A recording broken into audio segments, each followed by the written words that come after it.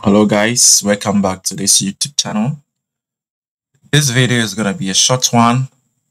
I'm going to be breaking this beautiful trade down. We took this setup on Volatility 50 index on a 15 minutes time frame. This is an ICT 2022 model, a turtle soup cell inside a daily bearish bias. Okay. And as I always do, I'll show you the signal that we took with the VIP members. Okay, this was the setup. Told them to sell. I give them TP1, TP2. And these are entries or executions. Okay. So let's quickly break this trade down. And as I always do, I start my analysis from the daily time frame. So let's go to the daily time frame to establish our order flow or bias. On the daily time frame, what do you see? The price has been bearish. We broke structure to the downside, pulled back to make a lower high, broke structure to the downside, pulled back to make a lower high, broke structure to the downside, right? So price action has been bearish, right? If we are bearish, then I'm targeting this low as what? Sell side liquidity, because obviously price has been bearish, order flow on the daily chart has been bearish. And the obvious liquidity pool is resting here. Retailers are going to see this as what? Support. So as you can see, the first time price go here, it gave this nice rejection. So support has been tapped and price has started to reject. Retailers are going to see this pattern as what? Rejection candle at support. So they are going to start buying. Stop losses are going to be resting right below this low, right? But smart money would always trade against retail concepts. And since institutional order flow is still bearish, okay, I was expecting the price will continue to go down to take the stop losses resting below these lows. So now bias has been established on the daily chart. Let's go to the 4-hour chart to see if the 4-hour structures support our daily analysis or bias. So you build your a bias, or you build your narrative downwards, okay, from a higher time frame to lower time frame. So looking at the 4-hour chart, you can see that smart money manipulated this resistance here. You can see that rejection. Those who sold here, stop losses are there.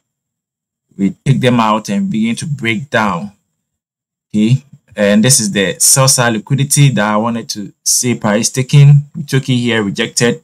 Everybody that bought to place stop loss below this low. Okay, so that low becomes our new sell side liquidity pool. Okay, that low becomes our new sell side liquidity pool. So what we saw on the 4-hour is that manipulation of this high. It is this low that led to the manipulation of that high. Now we shift market structure down here. This becomes what? A breaker block. ICT breaker block. So let me mark that out. So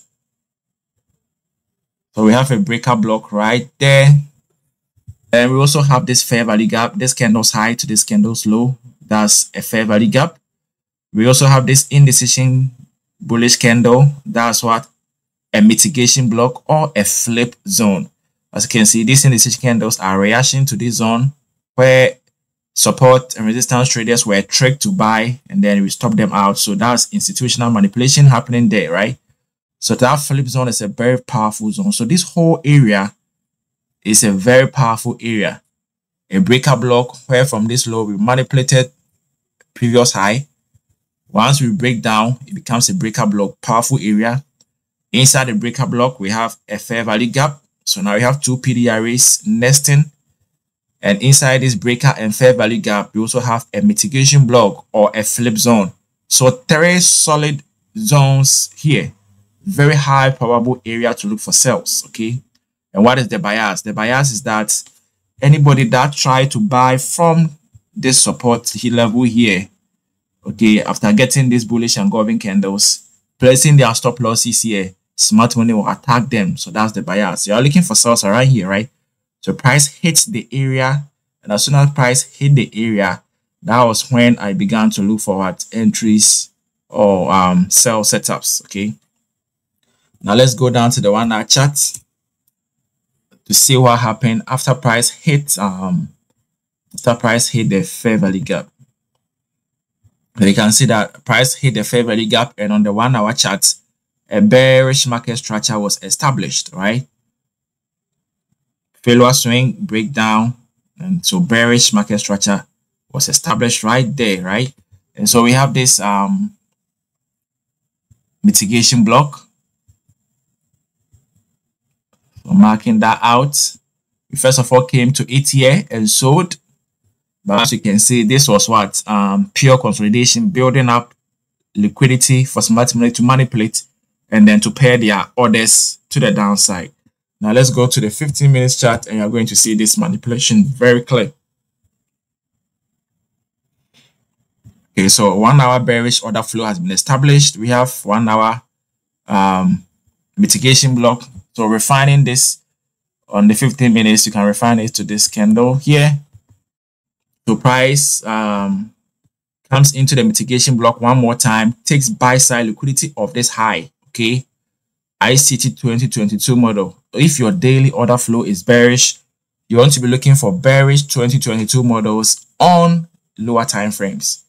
You shouldn't be looking at this as bullish market structure to start buying. No, if you are using the 15 minutes structure against your daily order flow, that's a big mistake that neophytes do. So know your daily order flow and then your 4-hour order flow, and trade 2022 models in flow with that. Okay, so 1 hour mitigation block has been tapped one more time. Buy side liquidity of this high has been swept, and now we have an aggressive or a displacing market structure shift below this low, right? So after the market structure shift here, I saw this initiation candle. Now this initiation candle is a flip zone. Okay, it's a flip zone. It's a reaction to this bullish order block before breaking structure to the downside. Okay, aside this initiation candle, which is a mitigation block, we have this breaker block as well, right? So we have this previous high, and from these lows we swept that previous high. So once we break down below that low, it becomes your breaker block. So nesting, very powerful area which is being nested with a breaker block and a mitigation block. So as soon as price hits the level, that's when we started selling, and our stop loss was right above that high. Okay, right above that high. Now our first profit target was below the low that I showed you on the higher time frame. This low, okay, this 4-hour low, that when retailers saw rejection on the daily support, they started buying. Stop losses below here. That was our first target. Okay, and we hit it perfectly. The second target that I have here with this box is a simple standard deviation. So from this high, okay, from this high to this low was the previous leg that was manipulated to the upside before the breakdown. So if this is the previous leg manipulation, once we start to break down, expect price to at least reach the same deviation lower. Okay, so that's how I got it from that high to the low that was manipulated. Okay, so this whole ring that was manipulated, I was expecting price to sell at least one standard deviation of that same price below it. So let me first of all get rid of this box. Okay, so this same box, we can copy that same box and place it below that low and expect price to at least sell to one standard deviation. So exactly this line was our second TP, and as you can see, we blasted through it all. That's it for this setup. Volatility 50 index, beautiful trade, stress-free. One of my best setups for this week. It was actually marvelous. Took